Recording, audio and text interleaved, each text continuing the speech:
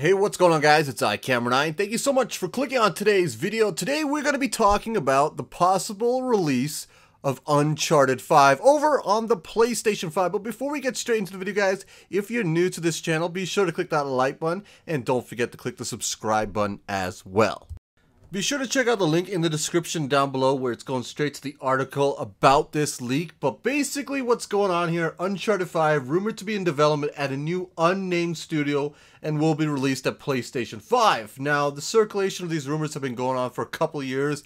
A lot of people just held it with a grain of salt. They didn't really believe it. But now a lot more leakers are coming out. A lot more reasons are to believe that this rumor may be real. Now let's talk about this. Uncharted 4 ended on a great note, in my opinion. We only did get one Uncharted game for this generation. If we look at the PlayStation 3, we had Uncharted 1, Uncharted 2, Uncharted 3, a phenomenal trilogy, and it could have ended right there, but Uncharted 4 probably is my second favorite Uncharted game after Uncharted 2, and it definitely had a great send-off, adding new characters as well. I'm not going to spoil anything in case you guys are wondering too. Now, Naughty Dog being the key developer for the Uncharted series is the main reason why it's so good, because Uncharted being made by anybody else just seems to be criminal. I would be rather upset if an unnamed studio, no matter which studio it is, decided to make another Uncharted game. Now, I imagine why Naughty Dog doesn't want to do it.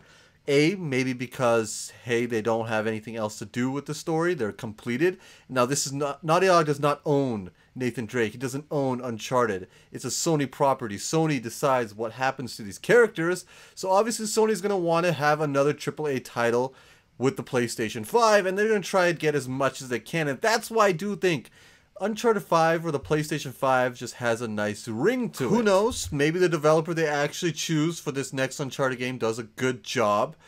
But, you know, when you're comparing it to Naughty Dog, you got some really big shoes to fill, and it'd be rather interesting to see what they do. I'm not going to have any hopes up for this, and nothing has been confirmed as of yet. We have yet to see an announcement of even the PlayStation 5 officially.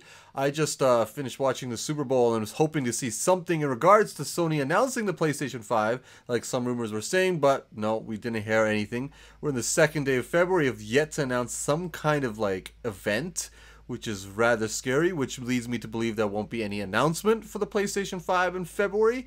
So don't expect to see any Uncharted 5 announcement. Now, that's pretty much it for today's video, guys. I just want to keep it quick, short, and simple.